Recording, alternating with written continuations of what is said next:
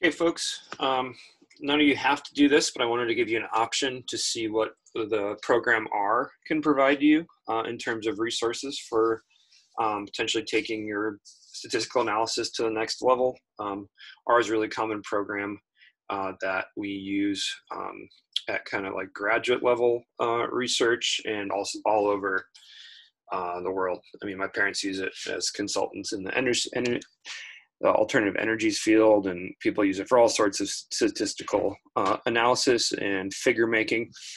It's nice that it's open source and freely available, but it's a little complicated to get it on your computer and operating, especially with all the different packages so you can bring in. It's not like Excel where you download the program and you have everything at once. You have to kind of download pieces and make it work because there's a million different options, so they don't include everything in one big package.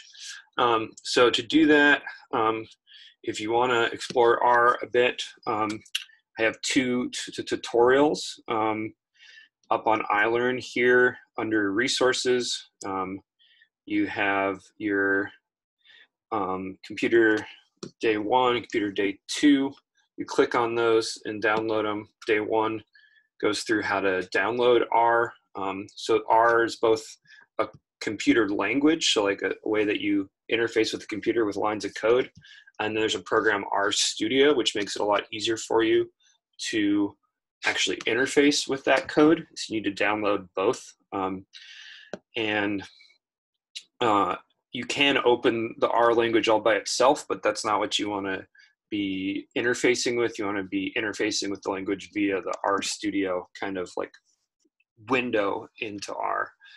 And so RStudio, looks like this. This is what it should look like once you have it all set up. But to get there, you click on these links. They'll first take you to downloading R, the base language. You need to download it from an open source option that's nearby. So go down to USA. You can, click on the University of Iowa option and then choose what kind of computer system you have, if it's Windows or Mac. Download that. Then you go to that second link right there, and that's going to take you to downloading RStudio, which is also open source way to interface with it. It knows that I'm on a Mac, but you could also download it for Windows or different versions of Mac and so on and so forth. So you install both of those. It's going to take a while to download and install, and that's just for the base level. And then you also eventually install different packages to do things as you want to do different statistical approaches or different ways to graph things out. So once you have those downloaded, you can read through the rest of these tutorials here on iLearn. Kind of goes through the same things I just showed you how to do using Excel and Google Sheets, but instead you can do that in R as well. See how you do the third option for doing that. And it's a pretty complicated way to do it, but you can see also, this is a great resource too, to see all the different types of really advanced graphics that you can make using R. So, you can do a lot more than what you can do with Excel, and ggplot2 is a pretty great resource for just doing all sorts of advanced types of scientific plotting, way beyond what you can do with Excel.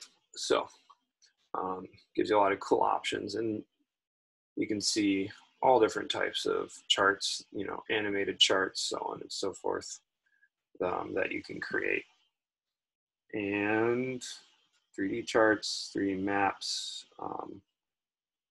so on and so forth. You can keep on exploring this rgraphgallery.com. It's pretty great. But if you follow these tutorials, the second one will get you into making these correlation matrix, which I think is the most valuable thing to show you how R can really go above and beyond what you can do in Excel and Sheets. It does all the same things, but it does it an automated way in R, so it's really fast to get a lot of your needed statistics and graphics and figure out maybe what's controlling what in these big, if you have a really big data set that you're trying to do some spatial analysis on. And so these tutorials walk you through the steps, and then they also give you the code. And this code is what you would actually then copy and paste into the RStudio once you have it up and going. So here's that same code, just copied, pasted there. Important things to note though, you know, you're going to need to follow the steps to install certain packages into R. You're going to do these in the console, bottom left. So that's being done down here, kind of copying and pasting some of those things to install these different additional packages that give you ability to do some of these more advanced graphing techniques. And then once they're loaded up onto your computer and in your R setup, then they're available to use for actually making the graphs. And so then you need to open those different libraries of unique code that you've downloaded. And these lines of code are just telling you to do that. Anything that has a hashtag in front of it isn't actually being read by the computer. And then this is going to make a correlation matrix. So once it's all in there, it's important that you change this section, and I should tell that in the tutorial too, so it's reflective of the actual data set that you have on your own computer and where that's located in terms of your file structure on your computer. You know, it's in my Dropbox folder under teaching, so on and so forth. This is what the actual data file looks like. You can see this is really important. How you format it before it goes into R is really important. So I don't have any spaces in here. I have only numeric values after the first row in every column. And this is just an example of some data that I had from some of my postdoc work looking at depth of soil and available water content and the percent clay and the conductivity of that soil, and the percent porosity. It doesn't really matter what these data is, I'm just showing you that this is how you want it formatted, and this is really important. And it's just one sheet, and you're saving it as an Excel file that you then are telling R to essentially open these libraries so you have all these tools available, then import that data set, and then create a correlation matrix using this criteria. And you can change some of this criteria too, but mostly it's going to stay the same because if you click source on save, then it'll actually run the code every time you save it. And boom, it pops out a correlation matrix.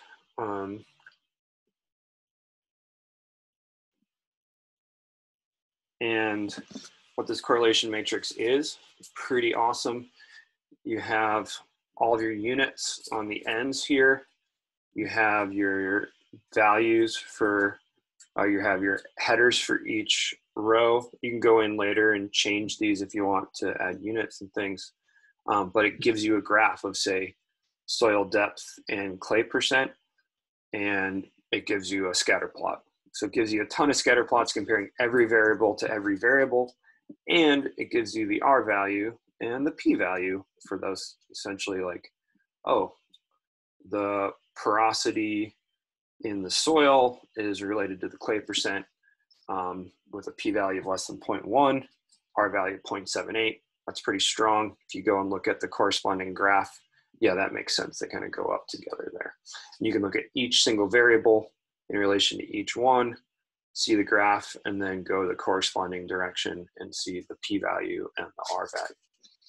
So this is a really amazing thing, because then you can quickly look to see which things are related to each other instead of making a million graphs in Excel or Sheets to do the same thing.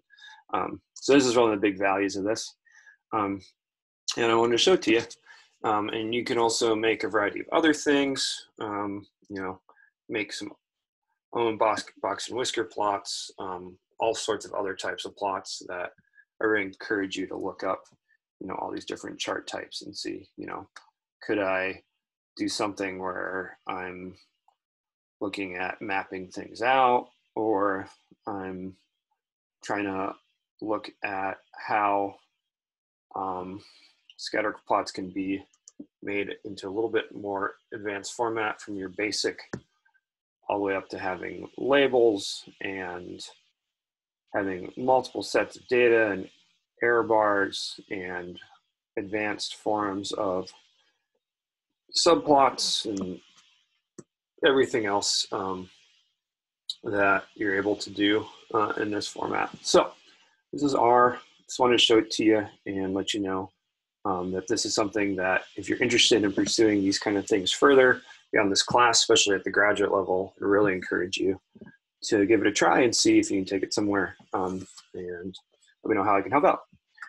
Cool. Great. Go science.